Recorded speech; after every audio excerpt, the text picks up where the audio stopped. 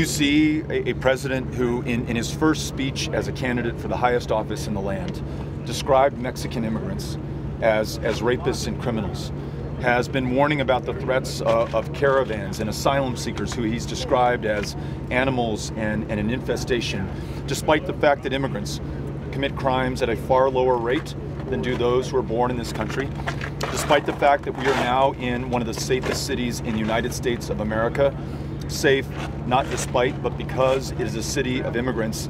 The president's language, his rhetoric, has produced the kinds of hate crimes that we saw in El Paso yesterday, but we've been seeing across this country. They've been on the rise for each one of the last 3 years. So we cannot act as though this were just some kind of natural disaster or a matter of course for this country or the new normal for the United States.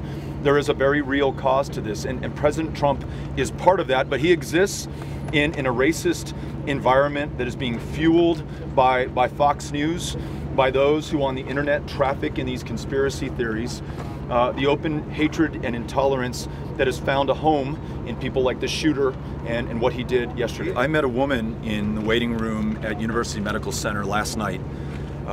She was waiting on news about her husband who had been shot in the chest. He was shot in the chest as he was out in the Walmart parking lot at a booth raising money for the soccer team that he coaches. He was there with his kids who luckily escaped to safety inside the McDonald's next door.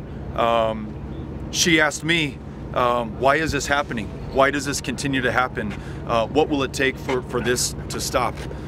And in addition to laws that make it harder for people to get a gun who should not have one in the first place, universal background checks, closing all the loopholes, ending the sales of assault weapons and weapons of war, red flag laws, we also have to acknowledge that the open racism and intolerance and hatred that we are seeing throughout this country being echoed and trafficked in by the President of the United States, who encourages this kind of hatred, and as a result, this kind of violence must be stopped.